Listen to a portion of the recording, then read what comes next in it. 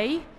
We're going to be talking about Copilot a little bit. And we're going to show you what Copilot is, and especially Copilot X, that we were releasing a few weeks ago. First of all, want to thank Plain Concepts for the organization, as well as the gold sponsor and the collaborators. We're very happy to be here. And we hope that you find our session exciting and that you learn something new. I'm going to let my friend introduce himself today. So, hello, I'm Tug, coming from France. So this is why we do it in English today. And I am solution engineer, working closely with Margarita. And my name is Margarita. I'm the technical partner manager, meaning that I work with our partners from GitHub side, make sure that they're ready to go with you, with our customers, and release everything that we have available with GitHub today. I'm also coming from Microsoft, so I've been working with the Microsoft technologies for some time, but now moved to the dark side. OK, good. So Copilot. I'm pretty sure that you already know what Copilot is, right? We've been hearing about AI for so long. It's like a trend topic. And what's the key differentiator of GitHub Copilot, right? Like, what are we trying to achieve? What are we pursuing here? Well, first of all, what we have in mind, we want to make sure that we're increasing the developer productivity, right? One of the main questions when talking about Copilot is Copilot going to eliminate any of our positions of my peers? That's not the case. Copilot is not meant to substitute anyone here. It's meant to increase the productivity. It's meant to let you have your own time to invest in innovation stuff, in things that you enjoy and move faster, rather than reducing workforce. Also, accelerate innovation. By reducing the time you spend on doing some of the manual stuff or even the more repetitive actions here, we're allowing you to spend more time in innovating and doing things that are more playful for you. And last piece is bridge the skill gaps. So today, I'm not sure if you agree with me on this one. I feel like GitHub is today the LinkedIn for developers, where you want to understand a little bit what's the background of a developer. You may probably go to his or her GitHub profile and check what are the different projects that that person has been contributing to, where are the different projects that has opened, languages that has been working with. Our aim here with Copilot is, in combination with the rest of the GitHub enterprise, make sure that we're creating a bridge for those new developers or people that want to learn a new language, make that easier and faster for them. Because you will have a Copilot, you will have someone next to you that's guiding you, that's suggesting you stuff, that's helping you at the end of the day. So how does Copilot work? Just baselines here. Basically, Copilot is offering suggestions. So it's going to learn from the context, and context here means not only the comments and the prompt you're working with, but also the open files that you have in your IDE. And that's very important. Like, Copilot is not learning from anything that you don't have open. It's not going to check any other data. It's not going to check any of your files, any of your folders, if you don't have them open in your IDE. That's key. It's going to learn from that, and it's going to generate suggestions based on that. So keep in mind that you will need always to review that. They're just suggestions. It's a Copilot. It's someone that's next to you helping out, but it always needs someone reviewing it and confirming and accepting those suggestions. From a data flow perspective, that's something that we've seen many of our customers asking us about, right? What is happening is I'll have my IDE open with the different files that I usually work with. Again, something important. It's going to learn a lot from that and my way of working and my way of coding. It's going to track that context. It's going to pass through some filters that we have available, like security quality, like authentication, etc. And it's going to generate those suggestions based on OpenAI. And then it's up to the developer to decide whether he or she accepts the suggestions or denies them. That's basically what's going to happen.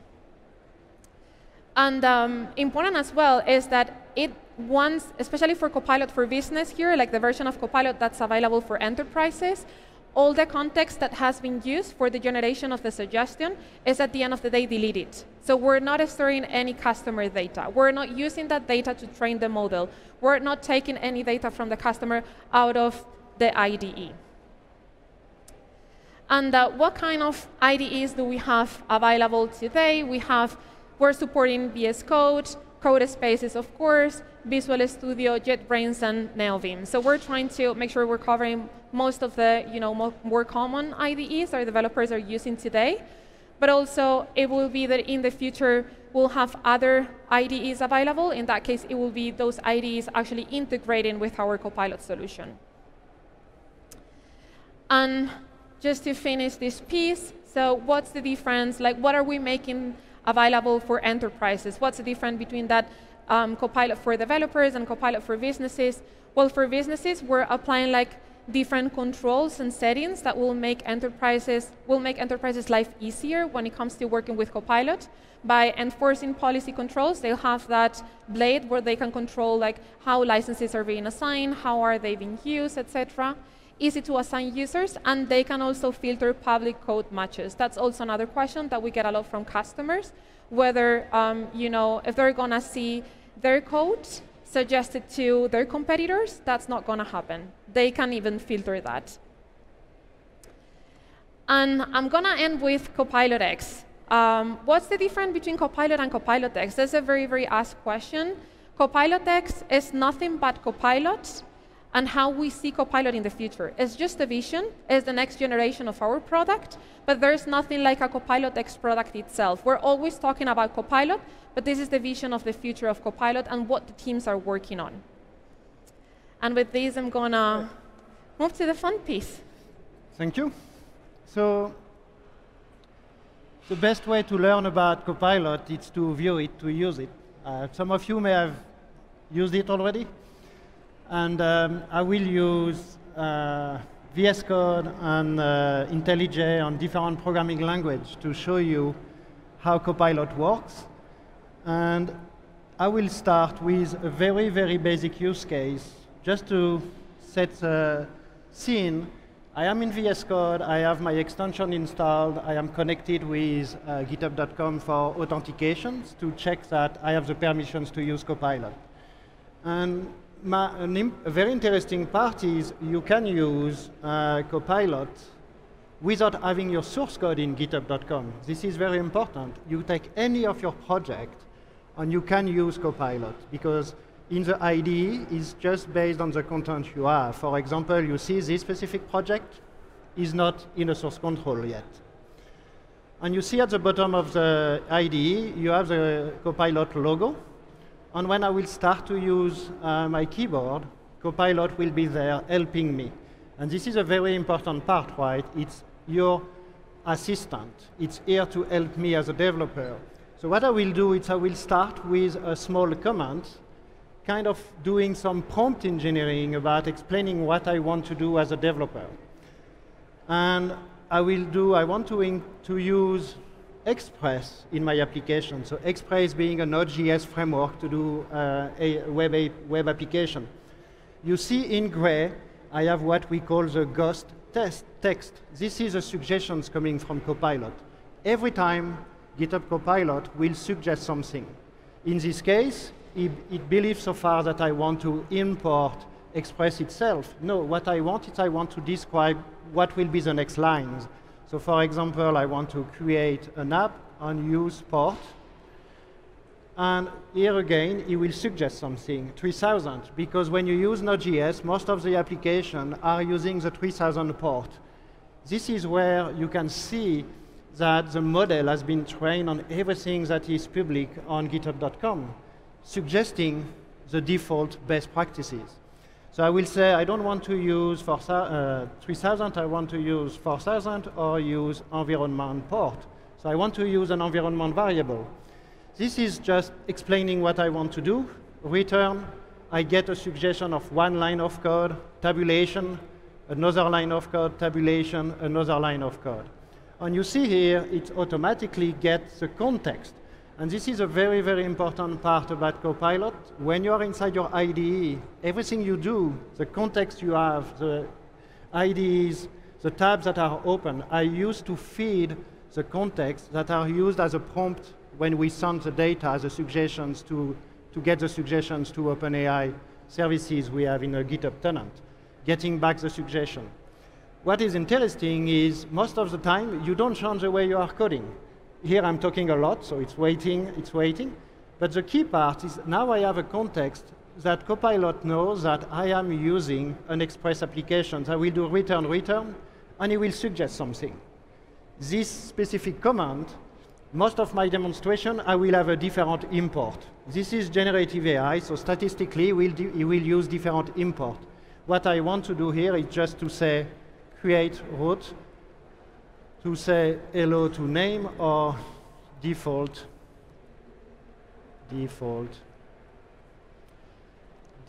to Madrid. So what will happen again? Guessing in the context. I am in a Express application. This is how I expose a REST API, closing the functions, getting the information. And you see, it's guessing, it's suggesting some code for me. I could have done it differently. I could have done that by just coding the functions as usual. So I will say this. Let's say I want to say hello, name. So depending on what you like to do, you don't have to change the way of coding. This is you are in control of what happened. And you can say default and so on. What is the next step for my application? Starting the server. I will do this. Start the server. Wait. Done. I could have, so I have a first version of my applications. And you have different way of coding. You want to create a function. Functions, get, prime numbers. I will wait. He will give me an implementation. And you have different way of working with Copilot. Here I stay in the editor. You see I didn't do anything beside tabs, waiting a little bit, tabs, and return. You have some shortcut. If you go in Copilot, in the shortcut, you see you have many of them. One of them is open completion panel. So I will do this from here. So let's open the completion panel. It will give me 10 suggestions. So this is good because it gives you an idea about how you can implement something. So it's taking more time because you will see it will suggest more code. And I have multiple implementations that I can choose from. Or not. I can just look at it and continue to code the way I want. So this is why when I use Copilot, I go less and less into Google and Stack Overflow, because by using this, I can find some ideas about how I want to implement. Everything that I showed you so far, it's GitHub Copilot, as you know. What I will switch to another project where I will show you how Copilot chat. So it's part of the next version. So we have a technical preview. You just have to join the waitlist if you are a Copilot user, and you will get access to it. So I am in a Java application. So the conference is called .NET, and I'm talking about Java. So excuse me. So I will show you something with C#, but I prefer to use a language that I know. With Copilot, you can start to do stuff with other languages to learn, for example. What you see here is I have Copilot chat open. I've not yet used it. I've not used it yet. But more importantly, from my pull request inside GitHub, so this project is inside GitHub, inside my pull request, I have my security tools raised an exception that a vulnerability that I have a risk of SQL injections. I'm taking this as a simple example. Code is not clean. But it's to give an idea. How do I fix that? Just ask Copilot. I will select the code, right-click, Copilot, explain this. So Copilot, we analyze selected code, thinking and give you a little bit like what you do in a ChatGPT, but it's not ChatGPT, it's Copilot. So it's inside the context of your IDE. It's only communicating with GitHub. And you don't have to copy past source code. We don't keep anything from your source code when we do the suggestions. And if, like me, you don't speak English, you can say in Spanish. This one I will trust you, right? Because I don't know. So if you need some more detailed information, you can use. So this is the power of OpenAI GPT that know how to speak and understand many languages. So let's go back to the coding part. If you look at it, we have a small shortcut here saying you can do stuff with slash. If I click slash, I have some explanation about what I can do inside VS Code. What I want to do, I did the explain. I want to do fix. This one will look at the source code analyze what could be done to improve the source code. And you have different options. So in this case, if we look in detail, it has used a different way of working. So let's accept this one, because I want to show you other things about Copilot that are quite interesting in the way you work. So it has changed the query to use a prepare statement, so a different way of working to avoid the SQL injection. By doing this, you will have a different approach. What I want to do now, my function is not very clean. We don't have any documentations, we don't have any comment, we don't have any exception catching. Same, you can ask Copilot to do this. And you have another shortcut. I will show you again with Copilot. Copilot. If we look at it, we have here Ask GitHub Copilot. So this is to ask Copilot to look at the source code that you are currently selecting. So I do this. Oh, no, I do up. I do this, and you see I have Copilot coming just under my source code. So what I've showed so far, adding new code, asking questions, doing a conversations, but now I want to change existing code. Add, try, catch, block, add a Java doc, and commands or line, including SQL statement. So using the same kind of approach, you just think about what you want to do, and you ask Copilot to do it. So I have Javadoc, I put some commands, I have the try-catch block. Obviously, depending on the logger you use, depending on the function you use, you will either guess based on the context, or you can influence the prompt by giving, I want to use this logger when I catch an exception. So let's accept this stuff. I will accept this specific part. So now I have a better source code. Two things I can do. I can continue to code my applications. For example, part of my application, I have many queries or many operations I do. As you can see, as soon as you move in your source code, it will suggest something. Maybe not what you want. In this case, it's get the list of owner by owner ID. Let's see what it will do for me. I just wait and click Tab. Up.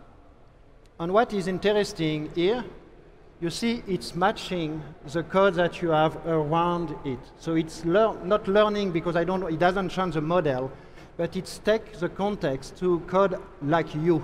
And this is an important part. The IDE extension will do that and will code like you. So if you have linter, if you have code formatting, if you have specific way of coding, it will do the same as you are. It will do it the same as you do, sorry. So he added the Javadoc, he added the commands, and I can continue to add stuff, and he will give me some ideas. So let's, for example, insert new pet in DB. He will do it the same way, give me more or less the same statement. So always quite interesting. The very important part, you are responsible of the code. It's not an application code generator. It's here to help. A good example of that, you don't want to use a get to insert or to modify a value when you do a REST API. You have to do a post or a put. It's not complex to add, but you see that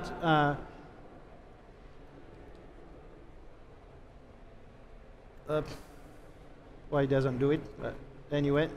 So you see where I want to go. So the thing is, you are responsible of the code. So this is very important to continue to run the CI, to continue to automate. Take the gain you have in terms of productivity to automate more things, to add more security to check, to add more quality to your code. Because if you will, with Copilot, have more code, more pull requests inside your application. So I was telling you that I can do stuff with C#. Let's do something. I have this specific method. I go back to the chat. I will clear my chat. And I will say, using selected code, convert it to C#. So it will analyze the source code, and it will make me a suggestion about it. But if you are developing, you know that it's not very clean to, or it's not very clean. You have a better way at exposing a string of SQL statement. For example, use and hibernate. And the fun part is, I have no clue what I'm doing here, right? I'm just based on the commands that I had with people developing in .NET. They ask me, can I do this, can I do this? And I say, I just ask. So the important part on what I said is, when you are working with Copilot, just try. Just try if you have an idea. It will probably help you. And if you have an expert in the framework, you will see what is good or bad, and you can improve the suggestions. You can continue to improve the code. And I had another example where, sorry, I put it in the same project. I can do exactly the same as with a small C# code, where I have more or less the same kind of exceptions. So I will do this, Copilot explain. So it will be more or less the same process, and you will look at the possible vulnerabilities inside the code, giving you some ideas about how to fix it. So we should see that you have a risk of SQL injections. If I do fix, it will give you some idea. So here we have two possible exceptions. One is about manipulating files. The other one is about SQL injection. Same, it will give you a better way of coding. And the key part is, keep in mind that you are responsible of the code, so you have to understand what's going on. Don't accept without thinking. Don't accept without testing. Talking about test. Let's clear the chat. Let's go to my Java application. And suppose now I want to test this application. So you can do, using selected code, do test. So you see we have a specific command to create test. So it will suggest some test for your application. Testing, generating some data or not, depending on what you want. But the interesting part is it gives you some ideas about how to write the test if you don't have some. So it's a good starting point. You can continue then to add test, and I will switch back to another application in a minute. But for example, add a new test to see if my SQL injection is fixed. Since I work on a test to remove the risk of SQL injection, I should create a test to be sure that I don't have that is fixed. So let's see. Yeah, you see here. So we have a risk of SQL injection here, just to test that it's working. If it's not exactly what you have in mind, it's OK. Just work in the editor with it. And when I work also, when you want to work on some code, so here I showed you in VS Code with a chat. I will come back to that in a minute.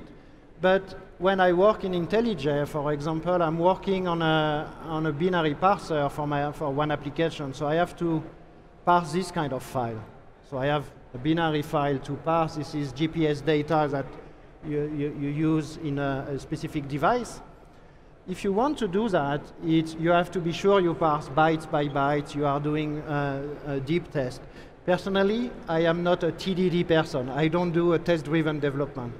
I develop and eventually I test. Usually, when I was doing demonstration, I don't test. But with Copilot, it's so easy that now I am writing tests, and I will show you how. So I can generate tests with a chat. But always remember, because sometimes when we start to use Copilot, we are very excited about the chat, and we start to talk too much. Keep in mind that your job, at least as an engineer, is to add new features, it's to add tests.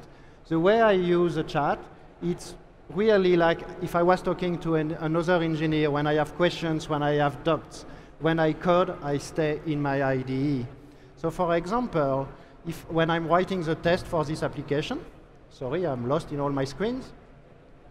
So I can do this.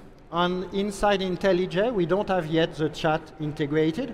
So I will use something different. I will say add test for speed, 10 seconds, 30 seconds. I don't remember if I have 30 seconds.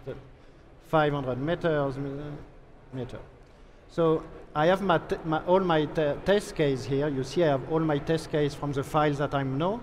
I can do this and ask for the suggestion. So it's one way of working. So in this case, you see that I don't use this Copilot suggestion a lot in Java because I don't know the shortcut. But you have a shortcut if you want to access it.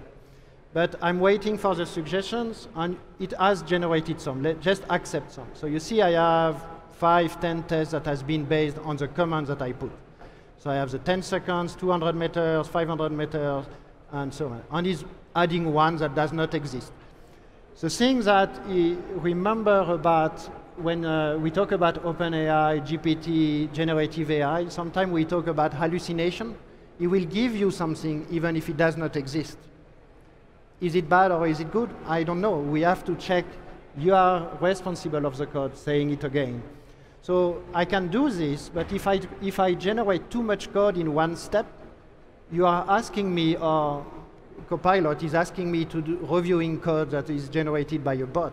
Personally, when it's especially on the test, I really like to do it differently. And just when I know exactly what I want to test, I will do this. Like, it will give me some advice about what could be the next possible test.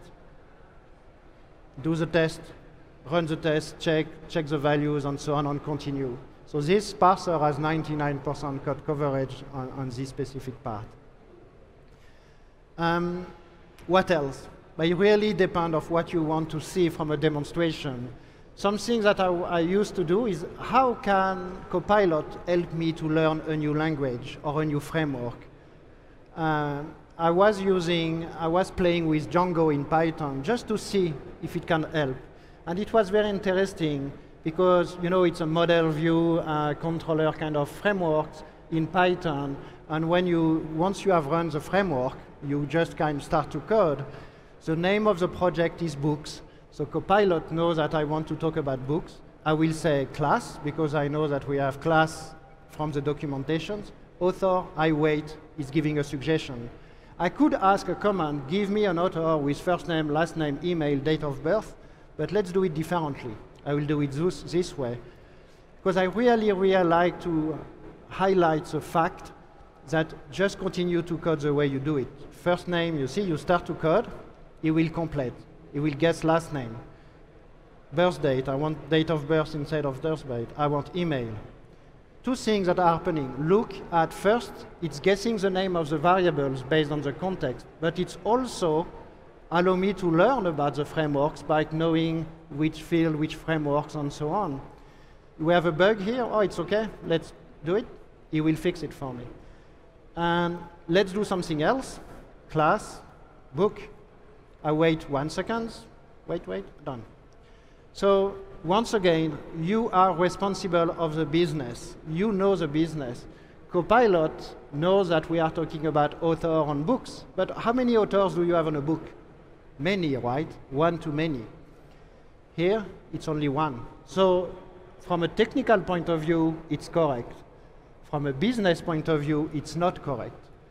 So I didn't know how to fix that, and because I was kind of learning and I didn't want to go in the documentation, the only thing I did is I said, I need multiple authors, and it did this to me. So you have many places like that where it will help you to learn how to use a new language, a new framework, but you're still in control, right? You still have to understand what you are doing. I use also, and you can choose to use the chat or not when you do something. In my applications, I have a small application that I build where I use a lot Copilot. It's kind of the Strava, if you are running on biking, you know Strava, to share windsurfing sessions with friends. So I had to create these images based on a Node.js application, and it's using Google Maps and so on. To be honest, I had no clue what to do to generate this image in the back office, save it, create it. I say, why not opening a browser, going to the page, and do a screenshot? Which tool can do that? Playwright, Selenium, Puppeteer, and all this stuff. So I just went to my favorite tool, and I say I will use Python, because I did this. I write a small comment. I could have done it in the chat, and I just say, give me some ideas about how to implement it. If you look at it, it's using Selenium on a Chrome driver in a headless, go to this URL, resize, wait. In reality, so if I take the suggestions, here we go. In reality, at the beginning, I forgot to add headless, I forgot to add slip, because it was too fast, so the tiles from the map were not. But the good part is you just modify a little bit. So you do a little bit of prompt engineering with your IDE. And we have a blog post on this that explain how to use some ideas about typically what I showed you. It's also very helpful with any programming languages or configurations. I will go back to the pet clinic part. It's in VS Code. Let me show you something with Angular first. Depending on my mood, I show different demos, right? So we have, this is a hero, tour of heroes. This is a sample code. When you learn Angular, this is what you build. It's using superheroes. Let's say you want to add a new field. So you can ask to Copilot here what I have to do to ask a field, but you know in which class to do it. You will do superpower, it will guess that is a string. You will go in the memory database, that is just a database that is used in memory when you want to do the sample. You select the source code, I add superpower.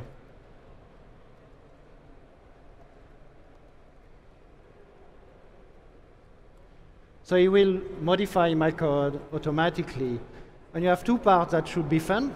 First, it should add the code. I will accept.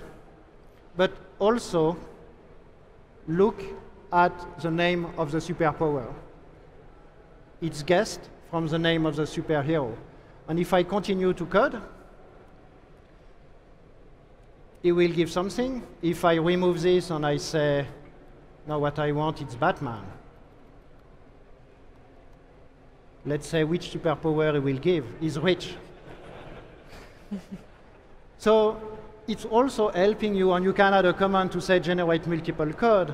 Now I want to change my UI. By default in this application, it's a list, and you have the name or the ID of the name on a route.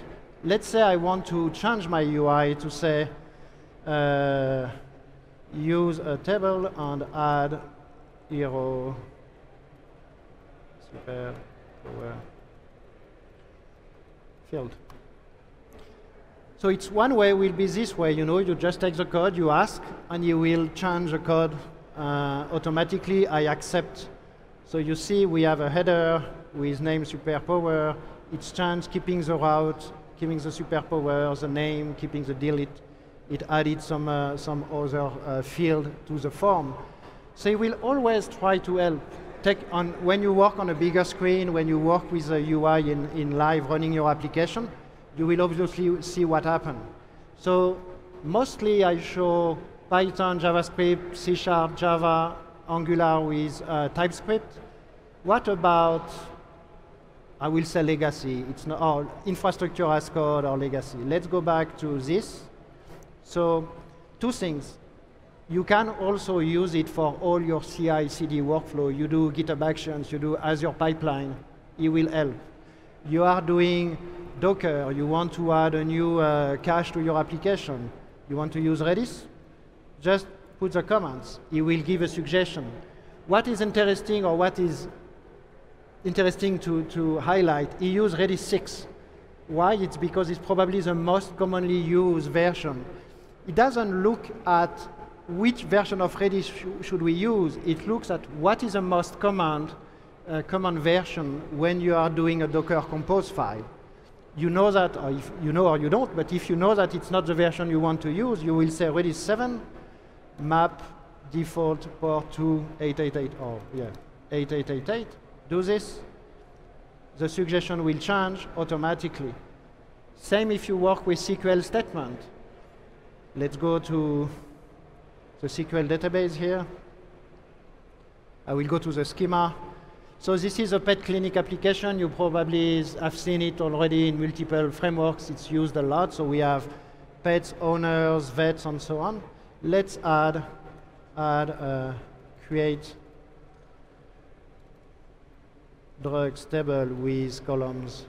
In this case, I'm waiting for the name of columns. Obviously, you can define them if you want. It will generate the statement, and the engine or the type or the foreign keys will depend on the file of what it's around it. Same if I want to say insert new drugs in drug table. It will create automatically some stuff. So it will always, always, always help you. And this is one of the most powerful parts of GitHub Copilot. Yes, you can find some flaws where it will generate some bad SQL statement or some bad code, but globally, it will code along with you. And this is something when you get used to, you will win a lot in terms of productivity. For me, I was joking about not writing tests in the past. Now I can write tests because it's not too much work. And we all know that it's very, very important. In demonstration, not that much, but in real life. And also, it will help you to write documentation. So I am in a markdown file. I will say, getting started with MongoDB on Node.js. So I will do return, and it will start to give me some advice about what could be the chapter, or I can ask for the suggestions. I can do the same in the chat, and you can give more information. Personally, I use, as I said before, I really use the chat about what the way I want when I need some advice, when I need some discussion. If we look at it has generated some code for me, giving some info. In reality, I use block by blocks, right, when I write my blog post and so on. What will be interesting, you see, you can add some code saying deploy the application to Azure container. And it will do the same, right? Everything on your IDE. As part of the vision, we have other stuff coming inside Copilot. One of them, it's inside your shell. It's Copilot CLI. For example, how to create a new Angular or React app. It will give me some ideas. It will look at the comments, giving some documentation. So it's giving me what I can write. I can say also, use Next.js instead of using this part. So we have part of the IDE. So everything is on your machine. And as part of the view of the future of the vision, we also have Copilot coming inside the pull request. So inside the DevOps flow, I just do Copilot all, just to make it short. You will see, so I am in a pull request in GitHub, and you will see here, in a few seconds, an application looking at the pull request and documenting the pull request. So this is a good example of what AI can do for the development. From the IDE, adding new code, from the IDE, conversation, fixing bug, writing in many steps. I show the CLI. We show the pull request. So we have 5 minutes for questions.